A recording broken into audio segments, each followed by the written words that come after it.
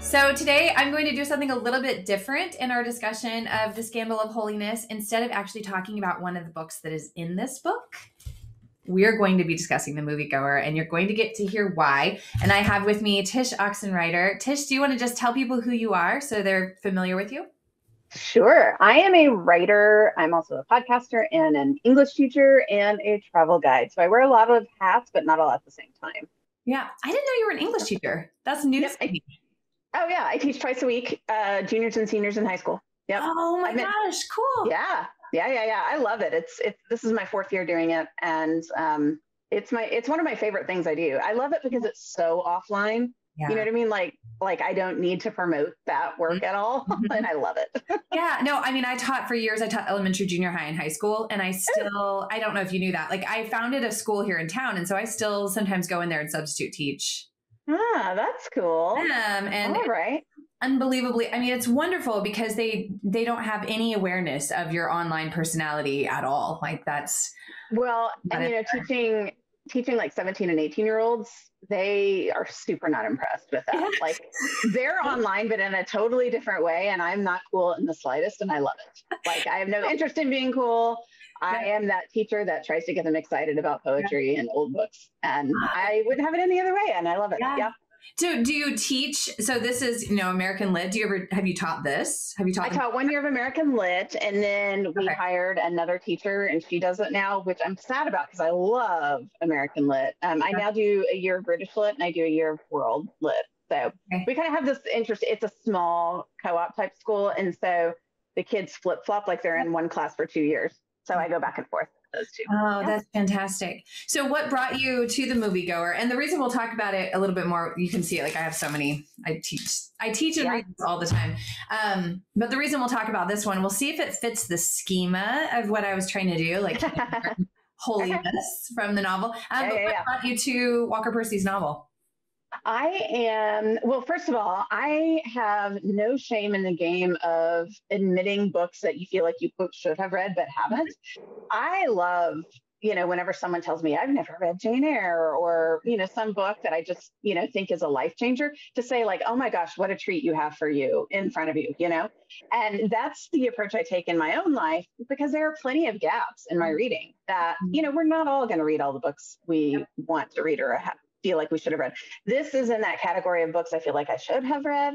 I actually had not read any of Walker Percy, believe it or not. And so for me, he's always been on my TBR list. Mm-hmm. And I knew that this was his first book, and he won the National Book Award for it. And I just kept hearing so many great things about it over the years that I was finally like, you know what, I'm just going to finally read it. So for me, it just was up my alley. I've been reading more and more just old books because that's where my heart is now. And so, that's the main reason, as a reader, just for fun. Yeah. You say it's an old book. I mean, it's 1960. Yeah. What's funny about that is it's not old at all compared to what I usually read. But I think there's just something interesting, especially on the internet, but kind of all over the place, where we act as though like the only books worth talking about are the ones that just come out this year. And that's kind of tiresome, and we miss out. So yeah, it's really not old at all. Yeah.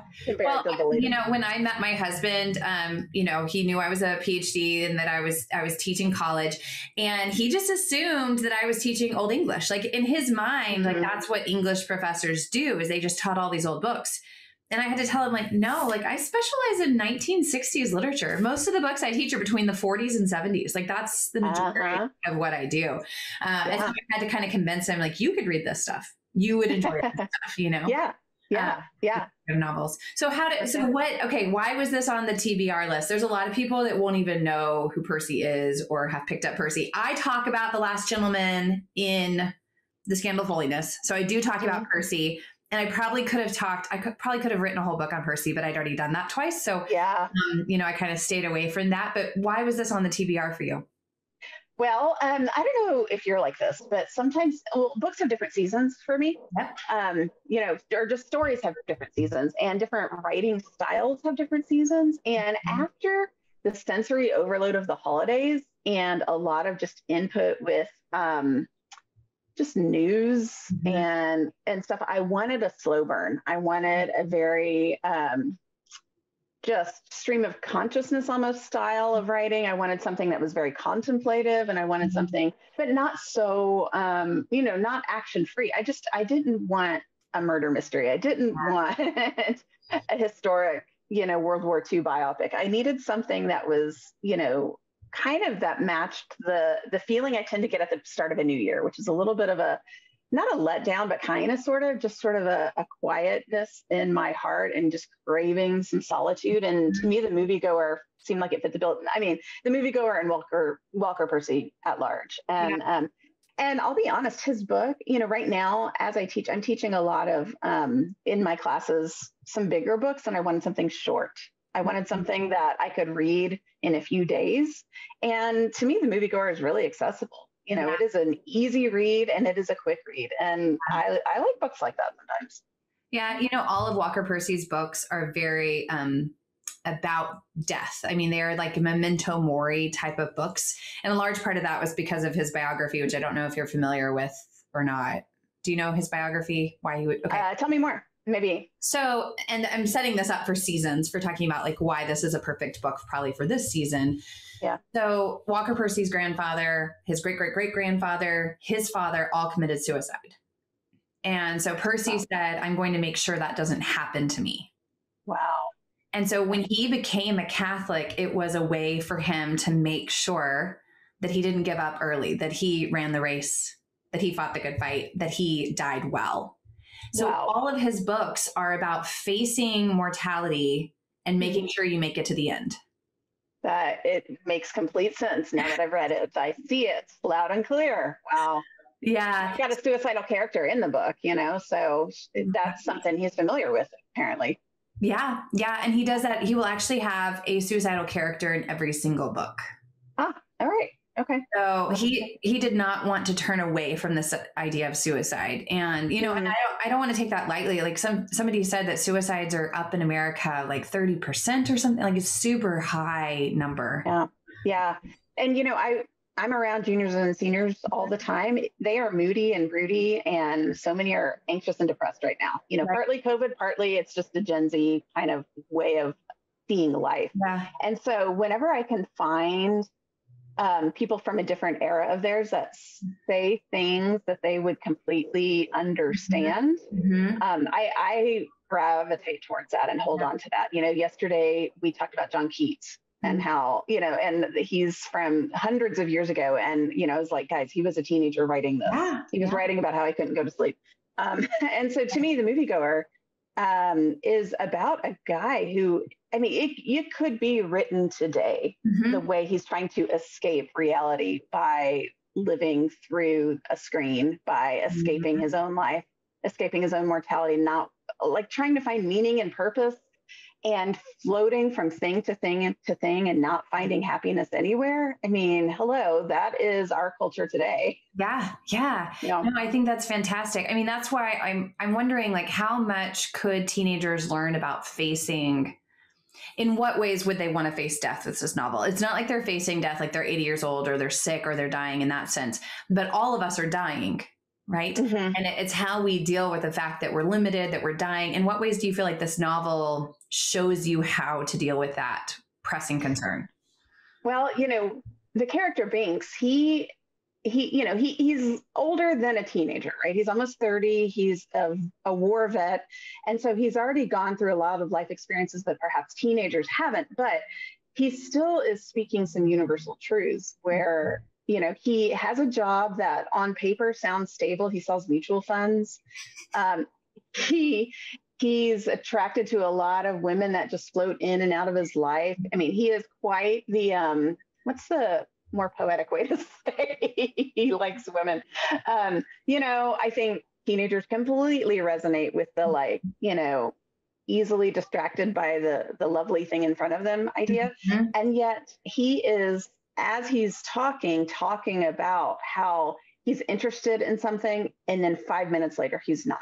Yeah. And then he moves on to the next thing, and then 5 minutes later, he's not. Not only just the women, but the movies, the people he's seeing on the streets, what he feels like doing that day. He hops on a train, and then he's like, never mind, this is boring. Yeah. I think our immature brains that we still have a little bit as adults resonate with this idea of looking for meaning to your just day, not only like big picture, which is perhaps, what a suicidal person is really asking, but it's in those ordinary little moments that we're really searching for meaning that I think most of us resonate with, including teenagers. Yeah. Well, and that's why Percy said, his goal, like the reason he became a Christian was he was trying to understand how to get through a Wednesday afternoon at 2:00. There you go. There you go. And you talked about movies, which I think it function a little differently than the way our screen culture is set up. Yeah. Because if you notice, like, what did you notice, like the reasons he went to the movies? Like what he was. You mean besides escaping? Yeah, because I think what he was trying to do was not just escape. He wanted to see like a picture of what life is. Yep, that's right. That's what I noticed. He would go and he would pick based on particular actors, he would walk to particular movie theaters to have like an event. Like he wanted to create a moment, it seemed like, and then see if he could find the answer to all his questions in this one movie. Yeah. And he might have found a little shadow of one, but then he would leave the theater feeling just as bad as he did before. Right. Yeah. Yeah. I mean, in some sense, he had the right kind of, he's searching, right? The whole movie. Most people who are familiar with the moviegoer, like he's searching, he's on this journey where we don't know what he's searching for. But he's on this search and these movies place him, like they put him in time, they put him in a story. Whereas the rest of culture doesn't give him a story. Yeah. The culture is telling him like, yes, just be distracted by this girl, be distracted by your job, be distracted by Mardi Gras. Like there is no trajectory. There is no narrative that tells him who he is or like what role he plays. Right. Right. And there's a moment when he thinks he sees an actor on the street. I forget which one, Rory Calhoun. Yeah. And he has this moment of like, oh, good, I'm in a movie almost. Like you can hear the way he thinks. He doesn't say that directly, but it's like he perks up because his real life and his screen watching life connect for a brief moment. And he starts noticing the people around him and the actor, and you could see an uptick in his mood. And then he goes back to being depressed. And I think that's what he's searching for. He's searching for the story, the thread in his life that goes from chapter to chapter so that he feels like he's going somewhere, he's moving somewhere. Yeah. I mean, this is why I write so much about the need for books in the church, because especially when the rest of the culture tells you that there is no story and that you're just a consumer and a producer, instead you have stories that are saying, no, you're a character and you're playing a role, right? Like you're living stones in the building of God. Like you have this vital importance. You're being seen, which is also what happens with him seeing the actor. I think about all the moments in my life. Like I lived in Malibu. I went to Pepperdine for undergrad. And so you see lots of actors. And like, you can remember the moment you saw them. Like it didn't actually transform my character to see Pamela Anderson, right? Like that's like nothing about seeing her in real life changed who I was. Right. You can remember it with particularity in the way that you can't remember all the other times you went to Starbucks. Mm-hmm. Sure. Right? There's something about like attaching some significance that you feel like fame does, but there has to be something more than that makes all of those moments significant. Like that's what he's searching for. It's like whatever he feels, and we felt it too before, whatever you feel when you're like, oh, there's a famous person, or, oh, this moment suddenly matters. How can I have that every single time I go to Starbucks, every single time I wake up in the morning? Yeah. You know what it reminds me of? So I have never lived in an area. I mean, I live in Austin where you'll see occasional celebrities, but nothing like that. It reminds me of another form of kind of escapism or living vicariously. And that's travel. I've traveled a lot. My family and I have gone to different places. And one of the things we've noticed, a few years ago when we spent a year backpacking around the world as a family. Oh. And one of the things we noticed is our kids, after a while, stopped being excited about things that we as parents felt like they should be excited about. And it was frustrating to us. And my husband, Kyle, and I started this saying that we would say on the trip that when everything's awesome, nothing's awesome.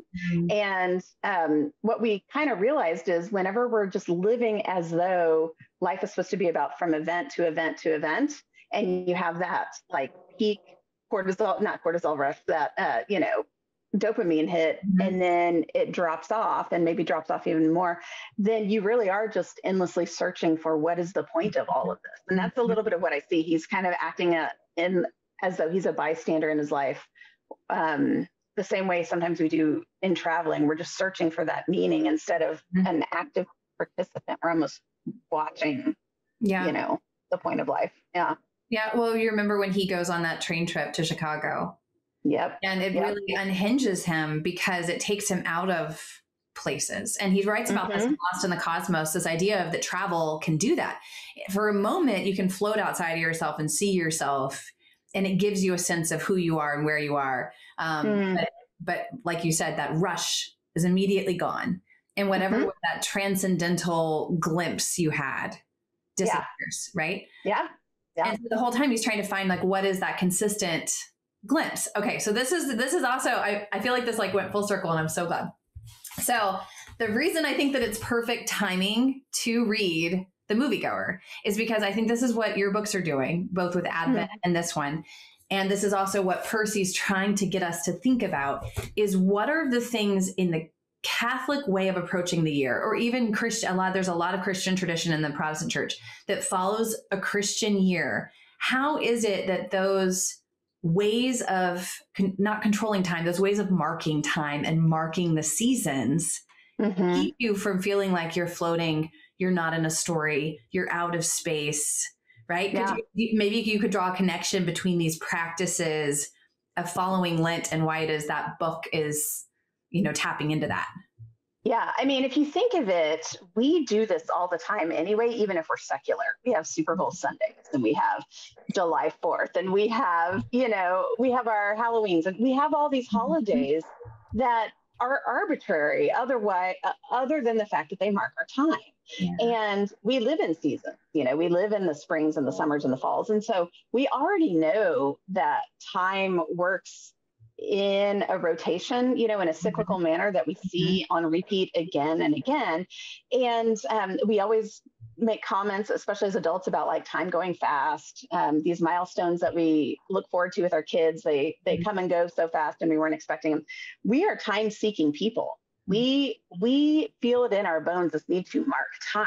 And one of the things I love about the liturgical calendar, the church calendar, is that not only is it something we can participate actively in the present, but it invites us to participate in the church from the past and in the future. It transcends time by marking time. We are participating in the life of Aquinas and John Henry Newman and all these people that also marked time this way. And in the future, because this is going to keep going. And what's really beautiful about this that I think is perhaps something that Percy and so many of us in our modern era are searching for is really and truly the best thing about it is that it's not about us. Like Lent really and truly isn't about me or you or about like how we quote do Lent or perform Lent. It's an invitation to participate in something that will happen even if we don't participate in it. And I think that's really and truly what what the meaning is that we are searching for when we, go to our screens, when we go on these trips, when we're searching for something. We're asking God, what is the point of life? And God is responding with an invitation to participate in the bigger story that really is not about us. Like we're not the protagonist that we're hoping to be. And that to me is something beautiful about Lent and Advent. We're participating in something so much bigger than ourselves. Yeah. And this is what Percy was trying to do with the story that he failed. He wrote 2 novels before this that never got published. Right. And so one of them existed as archives. The other one he completely burned. But what happened in those first 2 novels is he was just floating in space. He didn't have a time. He didn't have a season. Instead, he was trying to write these very heady, abstract, the same kind of observations. We're all dead. We're all going through the motions, but it had no place for it. It had no concreteness, particularly. Yeah. And so his friend, Shelby Foote, who was not a Christian, said, why don't you set it in New Orleans where you're currently living, start it with Mardi Gras and go from there. And so that's interesting. Isn't that amazing? And so what Percy does with this is by starting it with Mardi Gras, he has this juxtaposition between the life of Mardi Gras, right? When everything is awesome, nothing's awesome. So the whole culture tries to get you to live as though every day is Mardi Gras. Yeah. And and that makes him feel dead. That makes him feel like he's just a zombie talking to other people. Right. And then instead at the end when I love this. Can you tell I love this book? Yeah, no, I get it. I haven't written it all up, but at the end he becomes an observer of what you're talking about. He's not the protagonist taking part in Lent.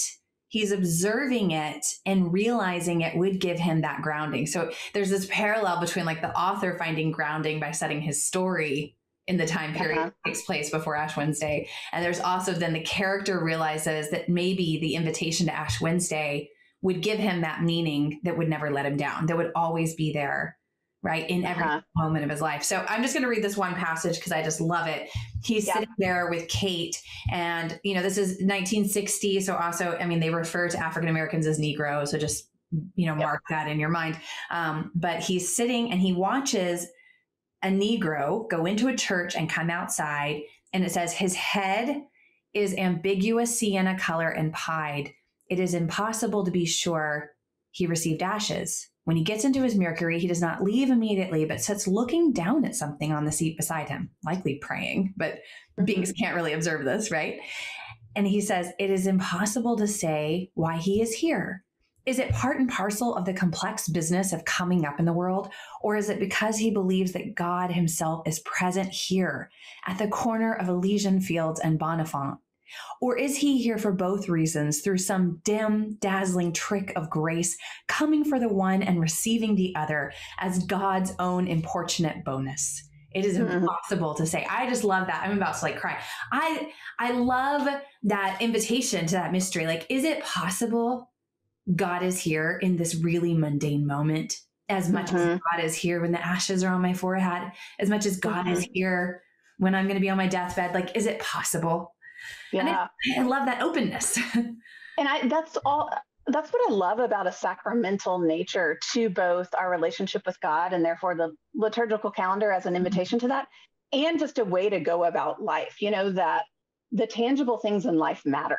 The street corners that we're standing on matters. The dirt under our feet matters. The ashes on our forehead matter. It's not because of some magical sorcery spell that suddenly turns ashes into, some sort of thing that will actually do something. It's because God saw it fit that we be in finite bodies, like physical bodies that need to eat and sleep. And I think that speaks into our ordinary daily cry for meaning and purpose, that we want to make sense of, like, why are we in these bodies? Why am I here on this plot of dirt?